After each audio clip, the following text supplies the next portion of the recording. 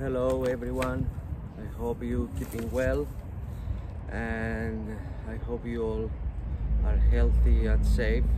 So right, today is gonna be a backhand video, right?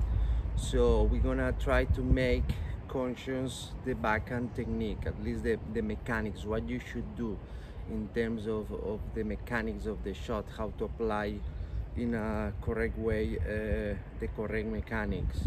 Again, we're not gonna have a look at the grips, we're not gonna have a look at the swing, because for me it's not essential, you know, especially when you're practicing with no ball. Okay, more or less all of you have the level to know what's the right grip and what's not a great grip on the backhand side. Let's say for two-handed backhand, you know, a good chopper grip on your good hand, a good Easter forehand on your non-good hand. If it's one-handed backhand, you should know, like, going around your forehand is not great. Yeah, at least chopper grip. Chopper grip is not great for those who learn, you know, 30-40 years ago. Probably that's the grip they taught you, but I recommend you to go around a bit more, turn around that hand and get a bit more extreme grip on your backhand side. So now let's go. We're gonna do one-handed backhand and two-handed backhand together, because again the principles and the basics are the same. In fact, they are the same in every shot of tennis. So in the forehand we were saying strong hips, shoulders and arm turn together to the side and then swing. So basically coil and uncoil everything, and there is no difference. The backhand side is exactly the same, doesn't matter one-handed or two-handed backhand. In fact, in every shot in tennis the principles are the same, volley the same, serve the same, but we're gonna see those in the next few days. Now backhand, let's start two-handed backhand. Okay, here have a good grip, good ready position, athletic. Okay, stay athletic, don't stay extremely low, just stay in a good athletic comfortable position, and again try to put your attention in your hips, trunk and shoulders. Okay, now two-handed backhand, we have the advantage that both arms are locked, so you don't need to pay that much attention at the arm, because the arm has to turn. Yeah, because obviously the arms are attached to the racket. So it's not like in the forehand or even will be one-handed backhand that you really need to pay attention to your non-dominant arm, because it has to keep turning. In the two-handed backhand you don't have that problem because the arms are on the racket. So again, try to put your attention in your hips or pelvic area, trunk, okay, that abdominal area, and shoulders. Let's say below your neck. This, imagine you have a line shoulder to shoulder, okay, and everything needs to turn at the same time, and from there release.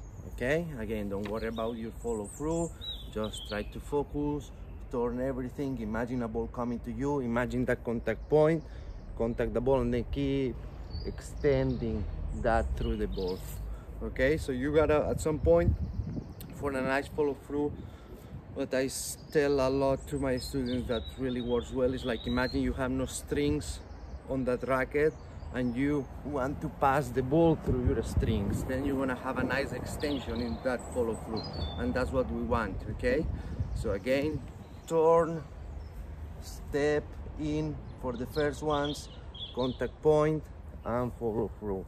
So we're gonna do it together today. We're gonna do it in a static, like we're doing now, just to get that muscle memory going on, and then after we're gonna do it, we're gonna apply the dynamic, which is moving a bit more, mixing up stances, imagining wide balls, short balls. Okay, so now for the one-handed backhand, it's completely the same. One-handed backhand is a bit more difficult because there are more limbs involved. As I told you, two-handed backhand, both arms are locked in the racket. One-handed backhand, yeah, you start with the non-dominant hand on the throw of the racket, yeah, but at some point you release it, so you need to have a nice coordination on that non-dominant arm. But if you do the mechanics properly, that will come on its own, natural and easy. Yeah, it's not like you are here open and then. So if you do this, if you try this at home, you try it open, you will see, just swing the racket and you will see how, you know, the limbs are kind of crossing each other, and it doesn't feel really you know, really connected and linked. But again, have a good ready position, then you turn everything, hips, strong and shoulders to the side. Okay, also keep the non-dominant hand on your racket. Here, turn, keep the non-dominant hand, and then release, and you will see how everything is connected properly. You will see how everything flows in a nice way. The arms doesn't cross. So for one-handed backhand, very important. Here, have a good ready position, be athletic, and now focus your attention on turning the pelvic area, trunks and shoulder. Okay? Try to lock your arms as well. Turn everything to the side. Always your eyes. Trying to, obviously, as we are not on court, we don't have a ball coming in, but try to focus your view in something fixed in front of you. I don't know. Now again, if you are in the mirror, practicing in front of the mirror, try to look to yourself. If not, something that you have in front of you to keep, to avoid that head turning, yeah, because that's a very common mistake. Then you lose the ball. So always, everything rotates, yeah, in a transversal plane from hips to below your neck, but your head should still facing forwards. Okay, so here we go. Turn, eyes on the target, and then swing and release. Again, here, turn and release. Two-handed backhand, again the same. Turn, face looking to the target, eyes looking to the target, and then swing, stepping in. For the static exercise, what you can do is stepping in all the time, because obviously you're not moving in terms of stances. So whether one-handed or two-handed backhand, turn, and then you can step your dominant leg in front. If you are right-handed, will be your right leg. If you are left-handed, obviously it's going to be your left leg. Okay, so for one-handed backhand, the same. Here, turn and step inside. Right. And again, it's very simple. It's exactly the same principles, forehand and backhand, okay? But you gotta do it. It's not enough by knowing it. Oh, I know the principles, turn hips, trunk, shoulders. It's not as easy as knowing it. Now you need a good muscle-mind connection, yeah? You need to give those orders to your body to turn, and then the next step will be doing that on court. For the dynamic exercise, we're gonna do again, have a bottle of water, you know, a cone, whatever. Put the bottle somewhere around here, and whether it's one-handed backhand or two-handed backhand, start to do some sets, okay? Start to do some, let's see if this stands somehow, yeah. We start to do some, imagine different kind of balls, okay, here, turn, swing, right, always to recover in front, again, good split, good athletic ready position, yeah, here we go, two-handed backhand, here, open, swing, gain, close, face looking to the target, eyes looking to the target, here, open, okay, here, transfer step. You can do as many kind of footworks as you want. Again, don't focus a lot on the footwork, focus on the kind of balls you want to hit, okay? Wide balls, close balls, slow balls, and the footwork will come naturally.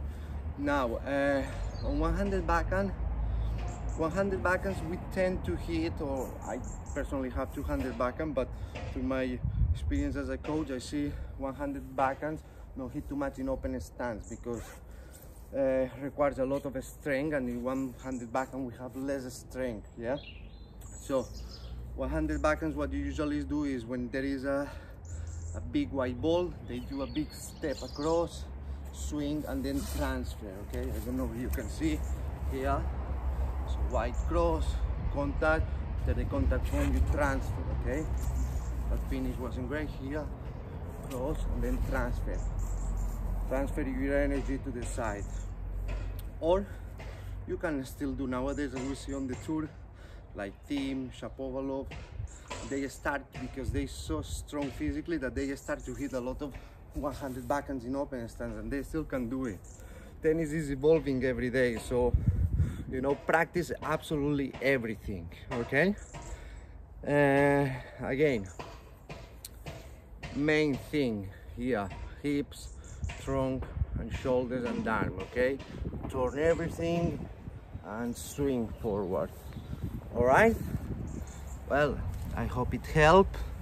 Keep yourself safe and healthy, okay? More videos coming soon.